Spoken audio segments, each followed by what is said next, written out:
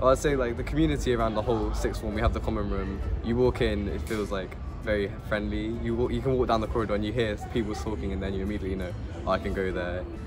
There's a nice sense of community having the common room where we're all together, especially with the year 12s as well as the year 13s. It just means that there's a stronger bond than you get when you're in the lower school. Independence that they give us at sixth form, especially when we're in class, the group discussions, and then being able to create our own societies, like MedSoc and Green Sock Society. To me, I think it is acceptance for others, and it's not just tolerance, it's kind of embracing each other. Being given the opportunity to develop a deeper understanding and enjoyment for the subjects that I've chosen to take, and becoming more independent in my studies. The freedom we get, and we're treated like adults instead of just children.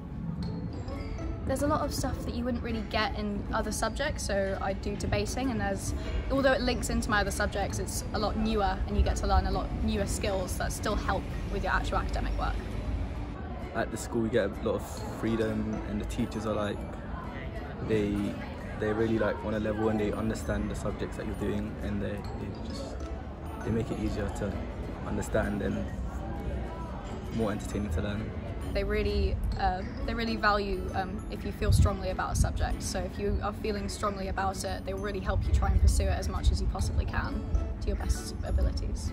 Just being able to spend time with my friends in both year 12 and year 13, because the sixth form community is very close-knit and everybody is very comfortable around each other. I think the fact that we're all very close and we have sort of a community feel.